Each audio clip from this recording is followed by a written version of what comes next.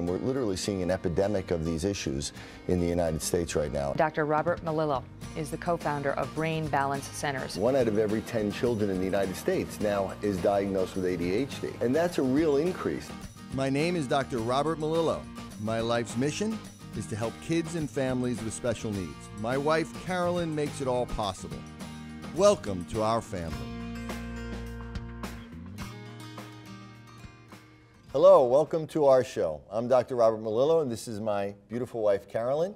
Let's start this show with what's making ADHD headlines. There's two really interesting articles I want to talk about. One is an article showing that taking Tylenol when you're pregnant actually elevates the risk of you having a child with ADHD. Which is shocking because every pregnant woman, when she goes to the doctor with a headache or a fever, is told or prescribed Tylenol. Right, because we think it's safer. So this was a large study, 64,000 women. Wow. They followed them from the time they were pregnant to when their children were adolescents. And what they found was that, bottom line is, women that took Tylenol had a 30% increased risk of having a child with ADHD. That's shocking. In adolescence.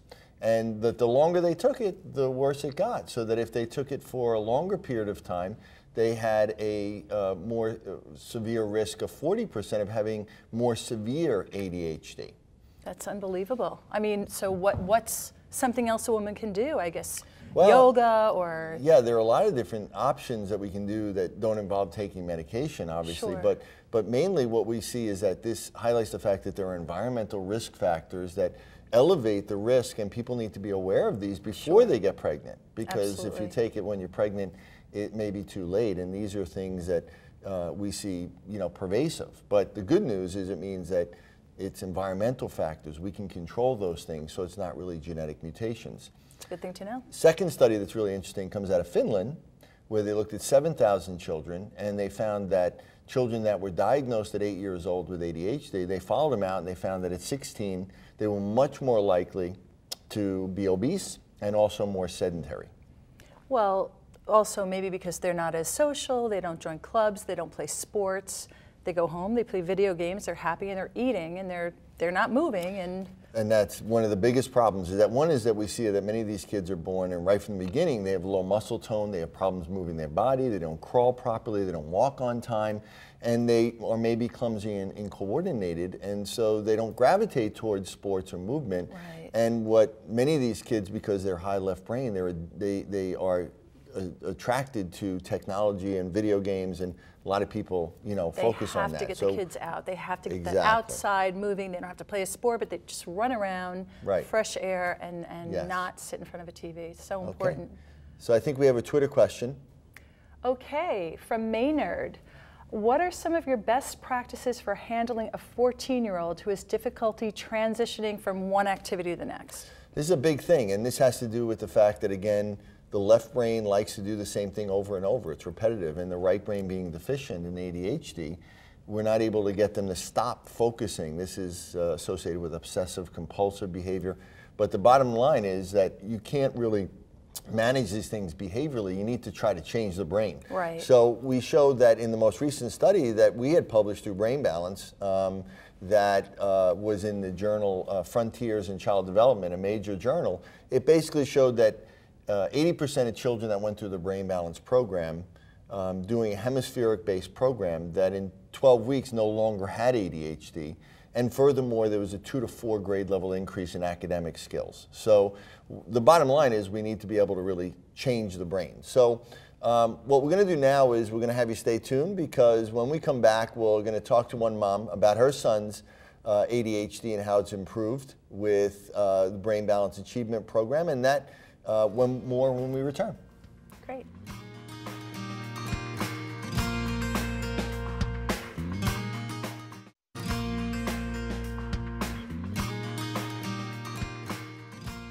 Welcome back. I'm Dr. Rob Melillo. I'm joined now by Lisa Purvis.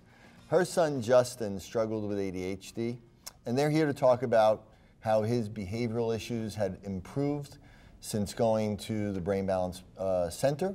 So, Lisa, Justin, first of all, thank you very much for being here. Very handsome young man. Tell me the story about Justin and how you found out about what we're doing and my work in Brain Balance. Well, he was diagnosed with ADHD when he was 4 years old, and he had to a lot of services, speech, occupational therapy, behavioral therapy. He went through the process of all of this, and the problem that I was having was that both doctors and school was trying to push medication on me, and I wanted a non-medication approach for him. Okay. And did any of those other interventions, did you find them helpful?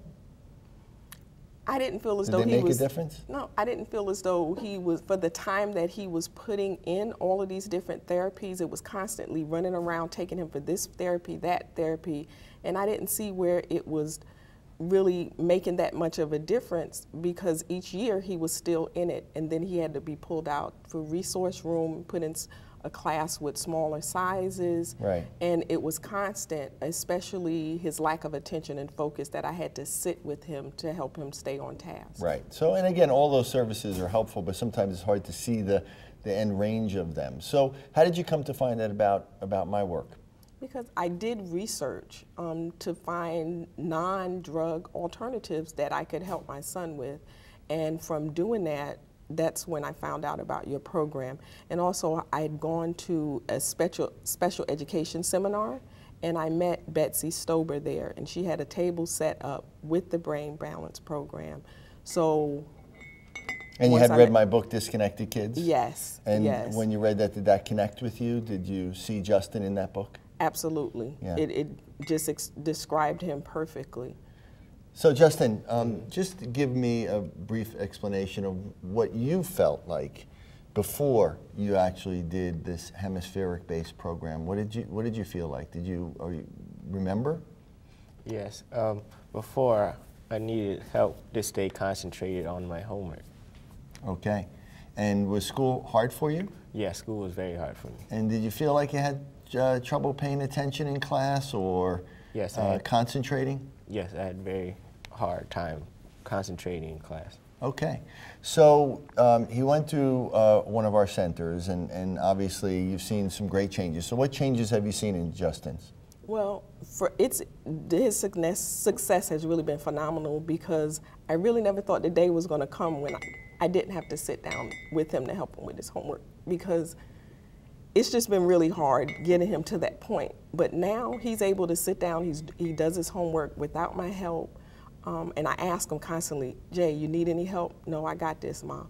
And when his report card came in the mail, I cried for a couple of days straight. A+ in biology, straight A's and B's, and he did it all himself. Yeah, you showed me those grades, and they were pretty outstanding. So, and you had mentioned that there was a big difference that you noticed. What was that difference? That after the Brain Balance program, I was able to do all my homework by myself, and it was easy to get it done and do homework in class and pay attention in class. And that's a huge difference, right? And, yes. And how do you feel about getting grades like that? Very good about myself. Yeah, it makes a big difference, right? Yes. So one of the things that you used, and one of the things that you also found, because you showed me all these things that you really research. You're a typical warrior mom, someone that goes out there and really researches things. But one was the idea of smells and essential oils. So do you want to talk about that? Sure, yes. And I used the Young Living essential oils with Justin. They're the purest, most therapeutic grade essential oils, and they really have helped him in conjunction with your program. And he can really speak and tell you which oils he uses and how he uses them. You know, one of the things I think is interesting is that most people don't realize that, especially the children with the right brain delays, the ADHD, the autism, that many of them have an altered sense of smell or a completely absent sense of smell, and that often is why they're such picky eaters. And we're going to talk about more of that in the future. But tell me how you like the smells. What are the smells that you like to use, and how do they make you feel? Well, in the morning I use Valor and Clarity. Usually because Valor makes me stronger and Clarity helps clear my thoughts. Sometimes before tests, I'll also use Brain Power. That will also help my brain work better. And then when I'm trying to do my homework, I will use a diffuser and diffuse some peppermint into the room so I can have better memory and concentrate better. Well, that's in my book. We go through what right and left brain smells. We're going to have you back and talk more about that. I want to thank you both for being here today. Thank you very much. It's a great story of inspiration and hope. When we come back, Carolyn will be joined by Shakta Kursa, who will help us show yoga for children with ADHD and autism. We'll be right back.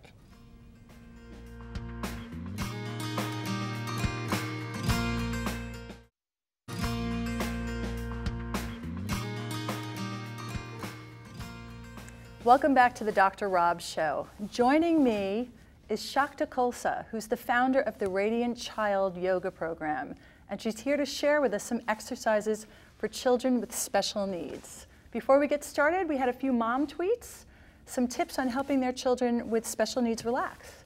So let's go to C. Lynn Williams. Have a child sit quietly on the sofa for 5 minutes. Well, that could work. That could work. Dr. Melillo, my child has ADHD, and when he was younger, I would put the ocean waves to his ear. Worked like a charm. What do you think about that, Shakta? Well, that's a perfect tool to use because it helps them focus. And another thing you could do is just have them breathe with it. So when they hear the ocean, they can breathe in, and when they breathe out, they hear the ocean. So they can put the two things together, and even more focusing, even more calmness then. That sounds wonderful. And you even have your own music that you do with the children with the yoga. Right, we're going to do a little bit of that today. Okay, let's do it. All right. We have Amelia here too. So Amelia, should we put our 2 feet together and start with the butterfly and the butterfly song? Remember? Put your hands on your feet. Ready? And bring your legs up and down. Fly like a butterfly. Fly like a butterfly, fly like a butterfly in the sky. And now let's put our head down to our feet. Ready? Sleep like a butterfly. How far can you go? Wow, really far. She could go a lot farther than I can. Me too. Sleep like a butterfly through the night. Goodness. And now let's stretch our butterfly wings up. Put your legs in back. Stretch like a butterfly, stretch like a butterfly, stretch like a butterfly, up so high. Perfect. Whoa. Thank you. Would you like to do a little bit more? Elephant. Elephant. Let's stand up for elephant. Let's make our elephant trunk, hang it down, and let's swing it side to side. This is good for our balance. And now let's stretch our elephant trunk and make a big elephant sound. Ready? Can you stretch way that back? Sound like an elephant. Now come down again. Good. Now let's take a big breath in and stretch up one more time. Breathe in. And elephant sound. Ooh, perfect. Now while we're standing up, let's try the tree, shall we? We're going to take 1 foot and put it and make a low branch tree. This is probably the first way that I would teach yoga to children, low branch. I like this. Yeah. And now bring our hands to our heart. And now bring our arms up in the air. You know what? Let's do it this way, Amelia. Put your toe on the floor. Put your toe on the floor. All right, now bring your hands up. Now, Shakta, how many times a week would the children be doing And this? come down. Well, we would do that once a week if I had a class. Okay. But at home with your own child, you could do it every day. That's true. And you have It will books work very well. that parents can use to actually guide them through this. I do. I have a book. It's called Fly Like a Butterfly, Yoga for Children. Wow. And it has all these different exercises and poses. Do you want to do the frog hops? Shall we make Carolyn do the frog hops with us? Sure. All right. Let's squat down and breathe in and land on the ground. Ready? Whoa. Another time. Breathe in, breathe out and land. Oh, she's very good Perfect. at that. One more. And land. Very good. I can see how children would really embrace this kind of yoga. I mean, this is, I'm having a lot of fun doing it, but I can it's fun and it's focused too, because, for example, let's sit down again. And let's focus on our breathing, shall we? Which feather would you like? That one? Thank you. Or let's hold our feather in our hands. Look at our feather. Look at it. And now blow your feather. Did you make your feather move? Yeah. Okay, blow again.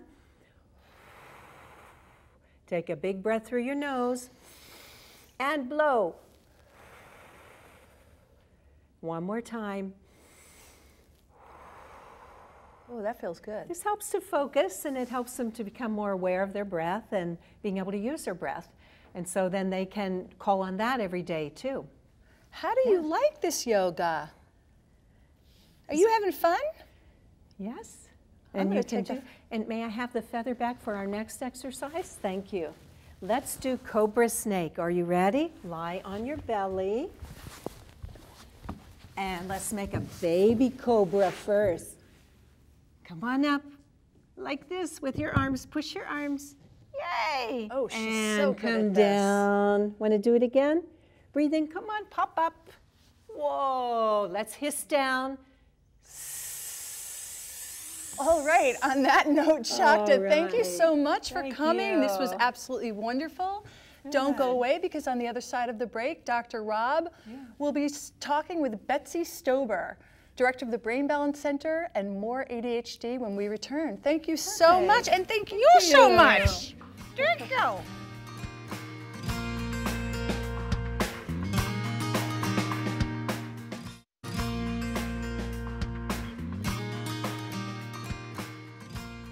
Welcome back to the Dr. Rob Show. I'm Dr. Rob Malillo. Earlier we introduced you to Lisa Purvis and her son Justin, who was struggling with ADHD. Well, one of the people that helped Justin manage his behavior was Betsy Stober. Betsy is a friend and a colleague, and Betsy and I met a while back, and it's actually a really interesting story that we met when I was doing a lecture in Connecticut. But why don't you tell people how you came to the point where you actually came to that lecture in Connecticut? Sure. It was really about your son, Karsten. It was 4 years ago, and my son was in 5th grade. He was coming to the end of 5th grade. And the 5th grade teacher called me in and said, we're really worried about how he's going to do next year in 6th grade when he has a locker and switches classes.